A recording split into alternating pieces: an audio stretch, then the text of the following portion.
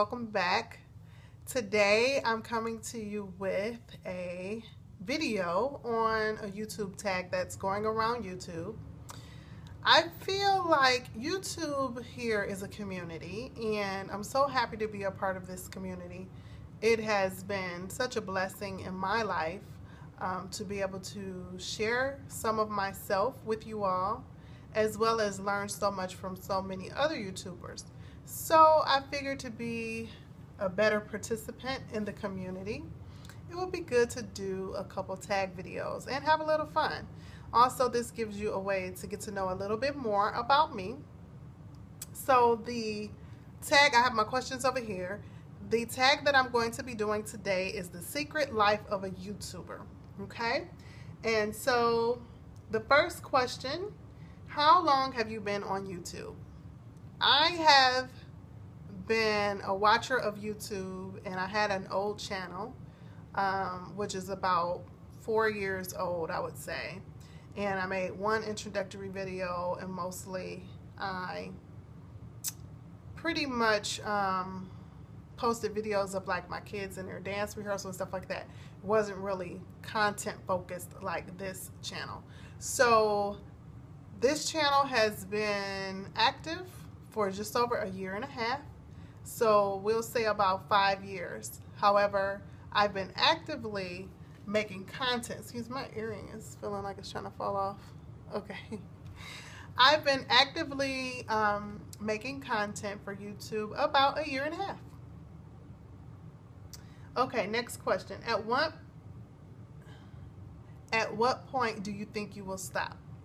I look at the opportunity here on YouTube as a tremendous opportunity.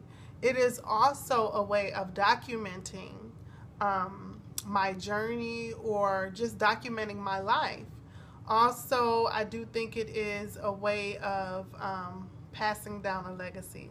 So as long as the internet is alive and YouTube is alive and kicking, my children's children and their children as well, hopefully, will be able to look back on this and get to know me a little bit more. So I said all that to say I'm going to do this as long as I possibly can, and as long as I have the drive and desire to do so.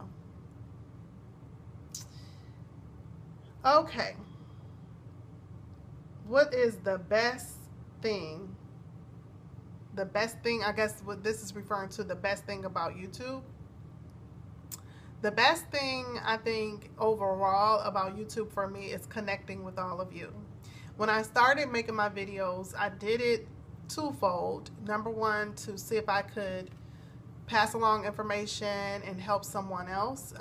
Really, that was my biggest drive, because whatever I do, I hope to inspire or to just to help encourage others. And even if it's just, my screen just went down, even if it's just from learning from my mistakes or what have you, my goal was to hopefully help someone else. And so I'll have to say that connecting with all of you is definitely the best thing about YouTube. Okay, the worst thing, and what do you do to make it okay?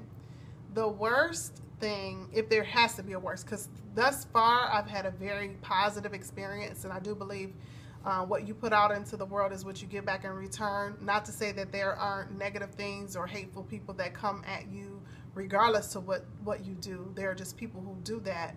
For me, I haven't had the negative type experience. I would say the spammers. That's the only worst thing. People constantly reaching out to you, not based on your content really, but people who just really want to sell you something. So they're always sending you messages. People who don't even watch you, or people who aren't affiliated with you at all, they're constantly sending you their content or their messages, and I think that's the worst thing. But other than that, that's if there has to be a worst thing. That's easily fixed with the delete button. And if I have to block you, I will block you. And I've had to block a couple people who are on the internet just to really cause havoc and to stalk people.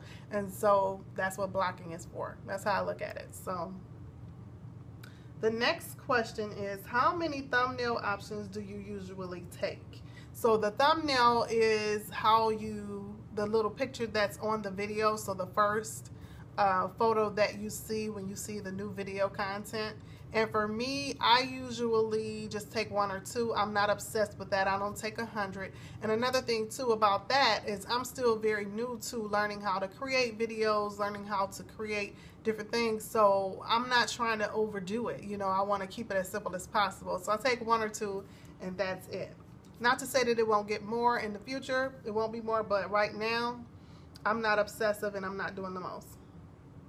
YouTuber crush. Let's see. I think I'm too old for crushes. Maybe my husband if he was making videos. Okay, who's on your collab wish list? That's a good question. Who would I like to collaborate with for videos?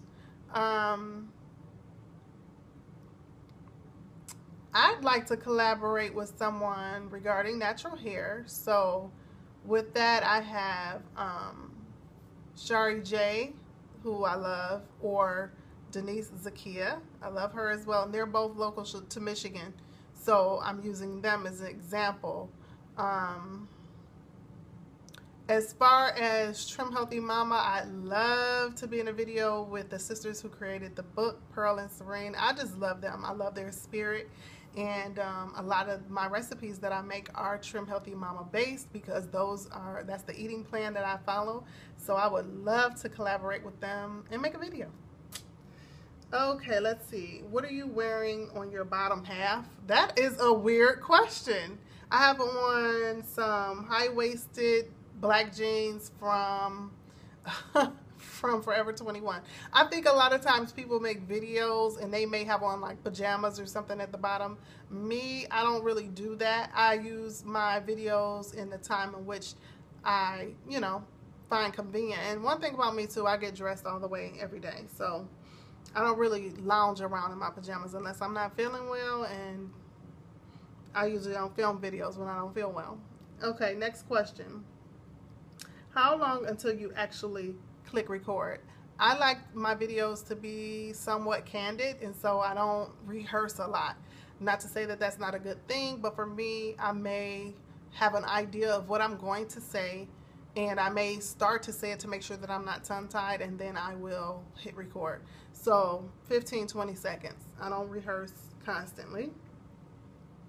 How do you feel about the YouTube community and culture? I think the YouTube community and culture is very, very awesome. There are a lot of awesome people on YouTube, but also in any atmosphere where you have different personalities and all kinds of people, there are always people that try to bring in negativity, but I don't flock to those people. If I find people's channel, when I find some content that I find interesting and entertaining even, I will stick around as long as there is positivity. As once I see videos that have nothing to do with uplifting anyone or the world around us and it's a lot of negativity, usually I unsubscribe or I move on. Overall, though, I think it's an awesome, awesome community. I'm so happy for all of you guys that are part of my little neck of the woods, abiding in Him daily. Okay. This is second to last question. What is your secret to a successful YouTube channel? I don't know if I would say mine has reached that large audience where you would say, oh, it's so successful, but I also don't have 3 subscribers. So something I'm doing must be beneficial to other people. I think, in my opinion, you need to have good content, have a focus. You also need to be yourself. Don't get in front of the camera trying to do what you think may be appropriate or not necessarily appropriate, because you want to do what's appropriate. But what I mean by that is don't try to do what you think will draw people. Okay, you want people, if you're yourself and you're a lovable, likable person, which somebody will always, even if it's just 1 or 2 people, someone will always find you lovable or likable. I don't care what end of the spectrum you're on as far as eccentric, etc. Just be yourself. That's what will draw people. Don't get into an sort of acting, so to speak, unless that's what you're drawing people by, which is your acting skills or comedy. Other than that, just be yourself. And also, I think being consistent. I notice with my channel, it doesn't grow unless I'm making videos. So be consistent. And my final question is, who do I tag? And I want to tag Lora at My Titus 2 Journey. I'd like to tag, I watched this via the Gate Fix, so I already have her. And you know what? I tag anybody else who wants to do the video. I'm tagging Lora. Lora, if you have time, because I know you have a busy thing going on there with your blog and your family, but if you do have time, go ahead and do the tag. And that's my husband coming in the house. And thank you so much for watching, you guys. I have another tag about YouTube and being a stay-at-home mom that I'm going to do, just to give you a little bit more information about me and another opportunity to get to know me better. I'm so glad to have you all here and being a part of my channel. And I hope you guys did enjoy this tag. I'm looking forward to doing more things like this, just so that our family here on YouTube can continue to grow and you'll get to know us a lot better here. Okay, so thank you, love, so much for watching. Remember to subscribe to my channel if you haven't already. If you find this video entertaining or you'd like to do one, feel free to share. If you do one, please do leave it down in the comments below, because I'd love to watch yours. Okay, thank you again for watching, and I'll see you on the next video. Bye-bye.